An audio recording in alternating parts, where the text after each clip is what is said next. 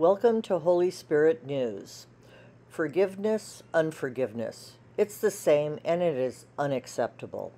My word says, "Forgive us our trespasses as we forgive those who trespass against us." This does not mean you can pick and choose which trespasses are okay to keep active and alive. All trespasses done to or against you must be forgiven. Unforgiveness is like a corrosive that eats away at your soul. Day in, day out, it is a poison that permeates your being. The sore you have not dealt with becomes larger, opens up, and starts to emanate pus while it is left unattended.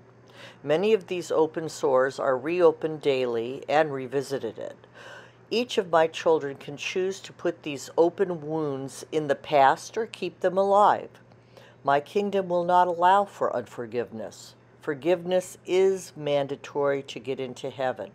No matter what a person has done to you or others, or how it has affected your life, you must deal with this pain.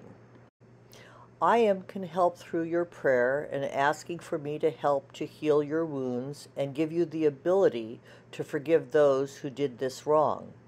I said I would forgive you of your trespasses if you would forgive others. That's Matthew 6:14 through 15. For if you forgive men their trespasses, your heavenly Father will also forgive you. But if ye forgive not men their trespasses, neither will your Father forgive your trespasses.